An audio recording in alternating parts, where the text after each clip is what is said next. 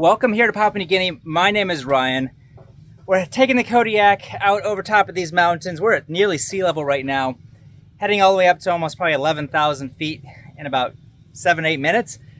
And then immediately right back down to like 4,000 feet to a really cool mountain airstrip called Yoke. It goes all the way up to like almost a 16% slope. So it's a proper mountain. Touchdown's around 8%. I'm gonna be loading up a bunch of hardwood flooring actually in my plane today. Some missionaries are building some houses out there and they're kind of at a bottleneck right now. And this is the next thing that they need to continue on with the build. So let's get probably about 700 kgs worth of wood, some rice, and maybe a passenger, and get out of here.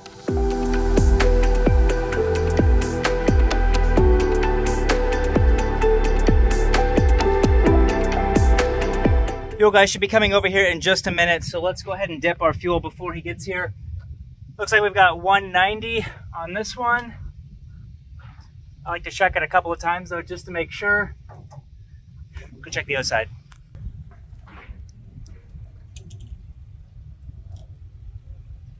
Probably 150. There's 160. 160. So we'll go with 160 and 190. All right, let's do our weight and balance real quick before the fuel guy comes over here. 62 for my passenger, 103 for my front pod, plus I've got 2 seats in here, so that's another 25, so 37. And that leaves me with another 719 kgs remaining. So if I were to go 719 divided by 3, it gives me basically 240 split up top. So let's go 240, 240, 240, and it barely gets me within my envelope. And that's perfect with 1 extra kg behind or underneath 1 kg, so -1. So basically within my taxi weight allowance. Let's get loaded.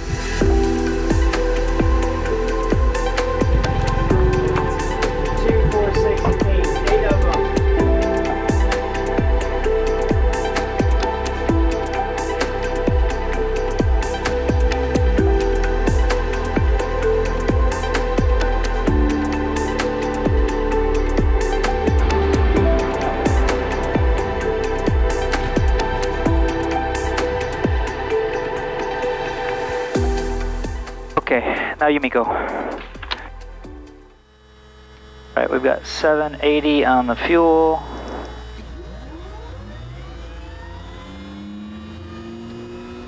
Alright, once our oil pressure comes in enough, we're up to 21 NG, so we'll go ahead and introduce our fuel. Out of here a little bit later than I was kind of hoping to, but that's alright. These guys can't continue on their project unless they have this specific wood to continue on. Alright, generator and alternator on. Auxiliary bus, so we can get our air flowing in here, and we'll get flaps 20 in just a second. So it's just about an 11-minute flight. Probably realistically more closer to 15 minutes though by the time I get into the circuit and everything. But it is not that far over there. Let's bring open our save flight plan.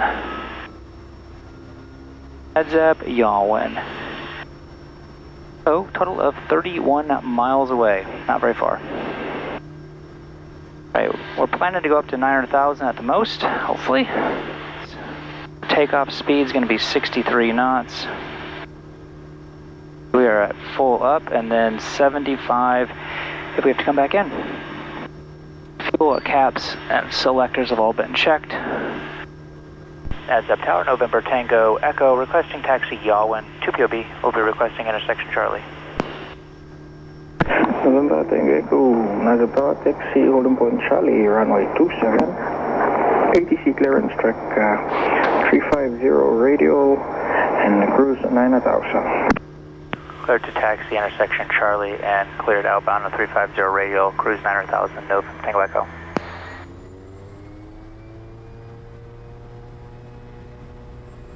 This is my last rounder up to Yoke today, thence on to Goroka, so hopefully I'll do a time lapse for you guys at the end of that. On to Goroka, should be good weather getting in there, but we can kind of see the end of my day. This will be my 5th flight today, next one's my 6th one, so yeah, busy day already. It's only 11:30. November Tango Echo, line up Charlie, runway 27, report ready. Line up 27, report ready, November Echo. Alright, those are all done. I'm going to board. If we have to abort on the runway, we'll just stop on the runway. After takeoff, we will pitch for 85 knots considering EPL. If that does not work, we'll go ahead and feather it, or consider feather.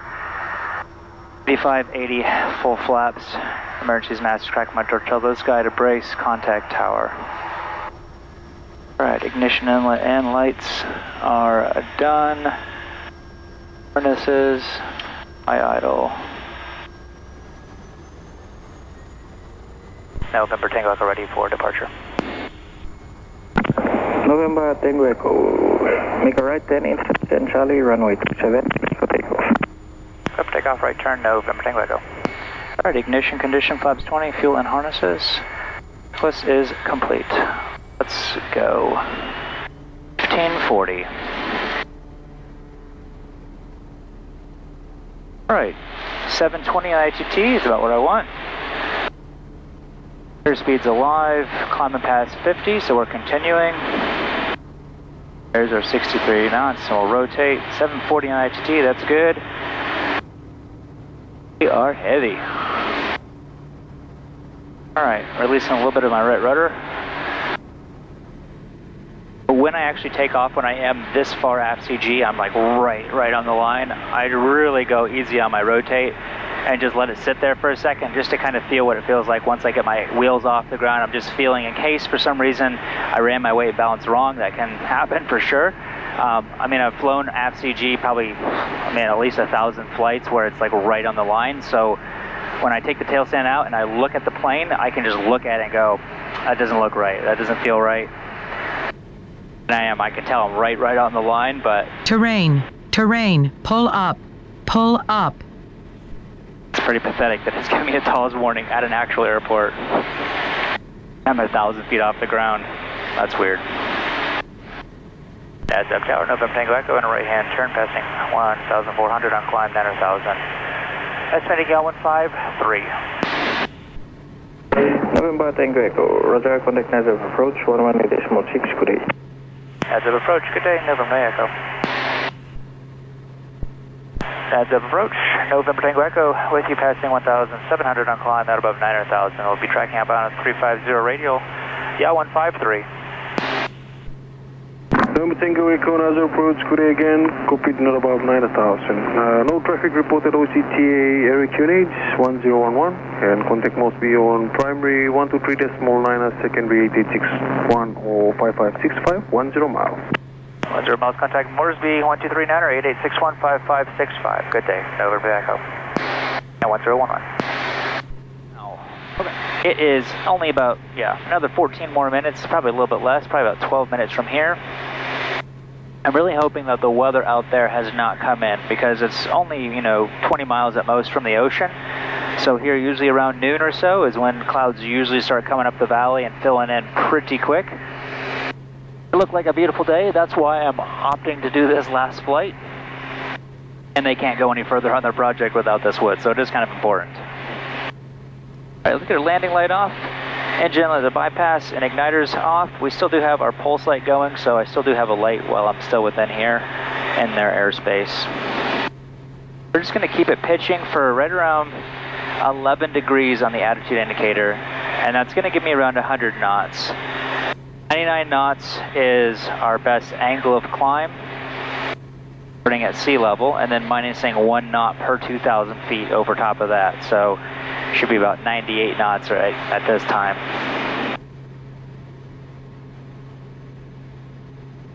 I'm going to go off to the right a little bit. I know I can climb over this cloud in front of me, but the clouds are going to be going down with the mountains at the same angle, and I don't know if I can continue out climbing the clouds as they go up. So I'm going to head off to the right so that I'm giving myself a little more space and time to be able to get to my altitude that I need to, so that I'm not stuck over top of these clouds and then have to do a 180 because I'm not going to be able to out climb them. Put this on nearest here so that when I'm 10 miles from Nadzab, it reminds me to give Moresby a call. All right, let's shoot for 97 knots now because we're at 4,000. I should be able to outclimb all this stuff now that we're over here. Now that I can see kind of further all the way up to the top of the ridge. The ridge is 8,000 at the minimum that I need to get through. It had a sliver of a hole coming this way, but I don't think that that sliver is there anymore. I'm not seeing it. So my guesstimation is we're going all the way up to 11,000 to be able to get over top. Well, no, wait a minute. Now I'm seeing the top of a ridge. It might be there. Let's hope. Let's hope. I don't want to have to go up another 2,000 feet full up. Okay, before we get over top of the hill, let's go over to the strip chart. Even though I've done it a million times, I'm going over with you guys. I have this thing memorized.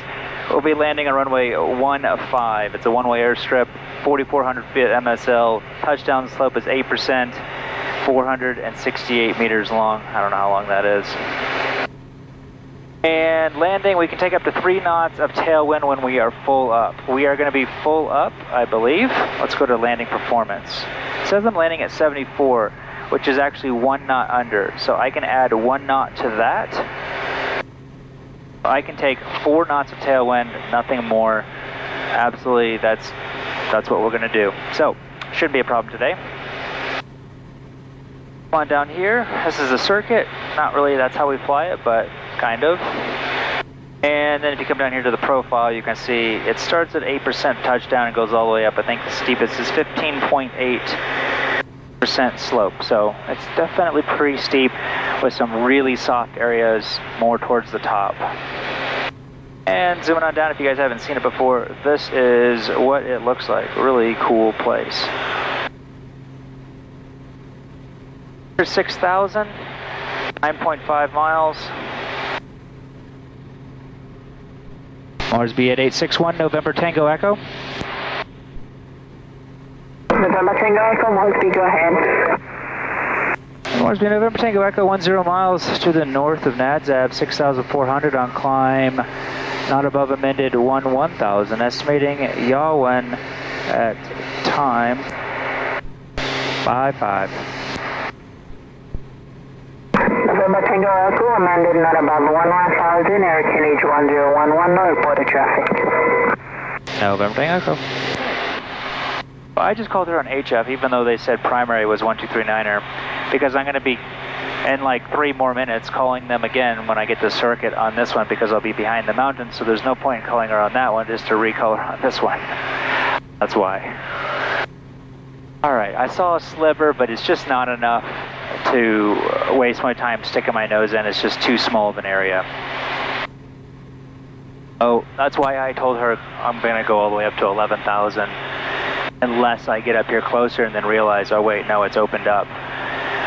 There might be a lower section now that I'm kind of seeing maybe a little bit around this cloud right here in front of me. It looks like it potentially drops down right there, so I might not have to go all the way up. I hope. Yeah, it does. I'm seeing now. I don't know if I'm going to have to go up. Probably 9,500, I'm guessing.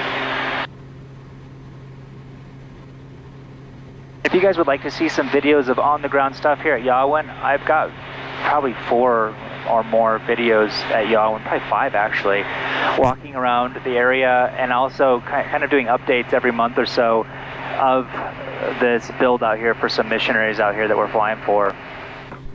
Building 3 houses out there. 2 of them are nearly finished. They just started on the last one. That's what this is all the flooring so that they can start getting up all 4 walls, and once they get that, they can really take off. We got 3 more flights tomorrow, and then I'm done until next week. So I really need to get this stuff in. I'm glad that we were actually able to. 8861, Mike Alpha Kilo, taxi. Considering that they cut it to the wrong length by about 6 inches, so we had to kind of strategically stack the wood so that we could get it hanging over top of the hat rack, because I can't let it sit on the hat rack, because our hat rack only allows 91 kgs, and I'd be having around 400 kgs sitting on that lip. So that's why we had to build it up and then let it hang over.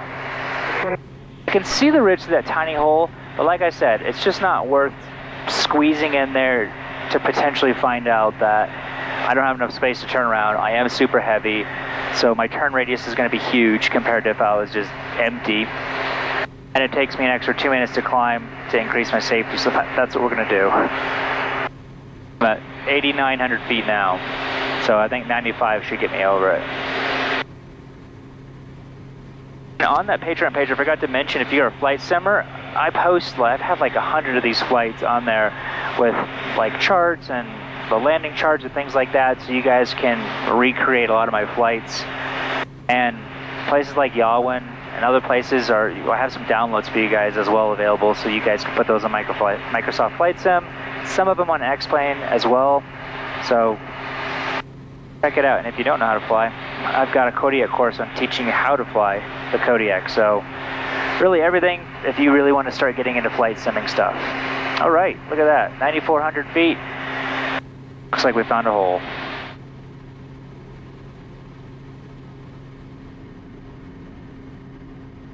We're just about ready to head right immediately back down, so I'm going to pull my torque on back to 1250. This ends in wasting extra fuel. And I have a feeling we might have to go a little bit longer out that way, so I don't know if you guys can see this or not, but might have to go up this valley and around that corner to get in, just because the clouds, they all kind of come down this ridge right here. Because there's a lot of clouds out here today that built up the past hour. Over the clouds now. Lots of left rudder pressure on our way down. I pulled the power and we're going down. Speed's increasing, so we just need less and less of that right rudder pressure. Let's check our fuel selectors. Our brakes are good. Our TOS is turned off, which is our train awareness. Our VREF we've already checked, but let me check and verify one more time. Arrival 74 knots. So I'm going to go add 2 knots to that because it is a sloped runway. And I found 2 knots works the best on top of a VREF. That way it allows you to match the slope before you flare. And if you don't add those, you kind of try to match the slope and flare, and it kind of all happens at the same time, and you just kind of hit the ground really hard. It was looking clear enough for me to get over top of these clouds. But what we are going to do is we're going to slow on down, kind of come at a 45-degree angle, so if we can't make it through safely, we'll still have an easy out on our left. We'll go 10 degrees of flaps. Pitch up a little bit, that will slow us down.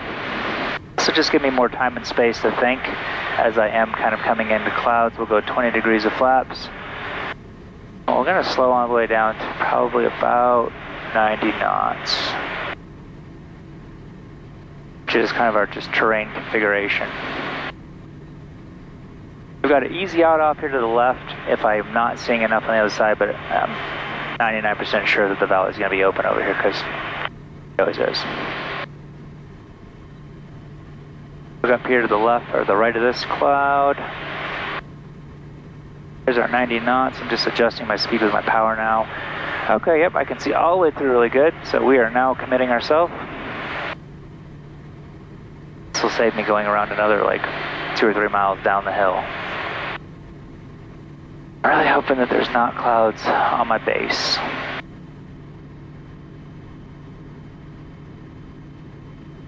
If we have to go around, we can take up to 4 knots of tailwind. Winds are coming this way, so we shouldn't have a tailwind.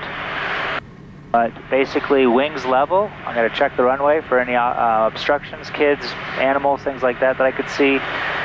And after pretty much wings level, after about a second, is going to be my committed, which means I have to land no matter what. Kid runs out in front of me, I'm either crashing into him or I'm having to crash myself because I don't have enough room to get out of this valley anymore because it's too tight. Our prop and harness is complete. These things are a must-have for single pilots, especially if you don't fly that often, you're in training, whatever else. You just, actually anytime. I mean, I fly every day and I love it because you don't have to use a paper checklist. And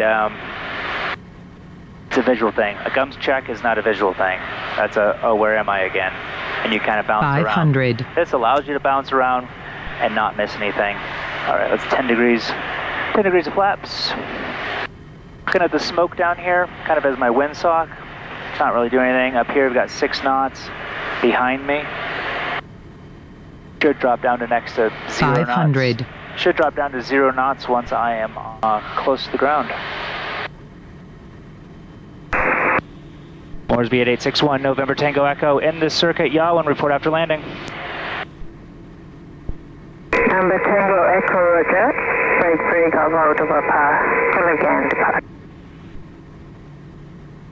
Slowing to 96 knots on our downwind, which is just basically paralleling my base. Getting down to 5,300 feet, getting ready to do a 180 back in. There's 5,300, 96 knots. We're going to add power to maintain altitude and speed here up until we are indicating 1.4 nautical miles, and we'll do a 180. Here's 1.2, 1.3, start my turn, 1.4, full flaps checklist is complete. Don't adjust my power, I'm just in my turn. I got full flaps now, that slowed me down, so I'm going all the way down to 86 knots in my turn. So I'm shooting on base, 76 final.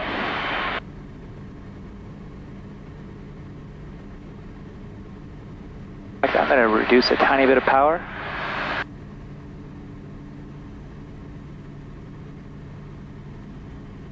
Going 4850 over top of this last ridge. And we're going to slow on down to 81 knots going over the ridge.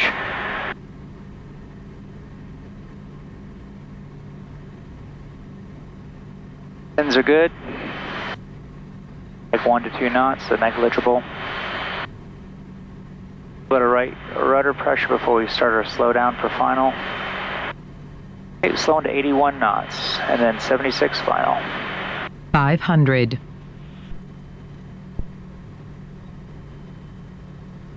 To 83 knots. There's 81 knots, power off.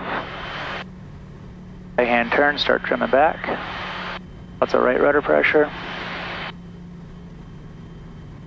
On to 76. Here's our 76, bring our power back in a little bit to hold that 76. Pitch is staying the same, 5 knots right crosswind. 3 knots headwind, and we are committed.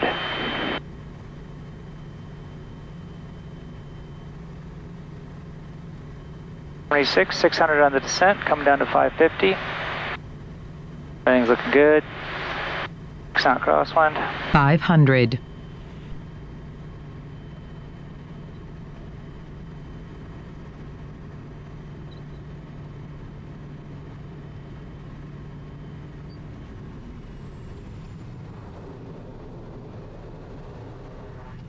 Low idle, flaps up. I go way off to the right because it's really soft over here. Add some power. There we go. Mars B8861, November Tango Echo. On the ground, Yawan, cancel SAR. November Tango Echo, Yawan, forward terminated. November Tango Echo. Our landing fuel 650. Like I said, stay tuned to the end. I'm going to do a time lapse back to Goroka. It's now noon. Others holding out. Thanks for watching.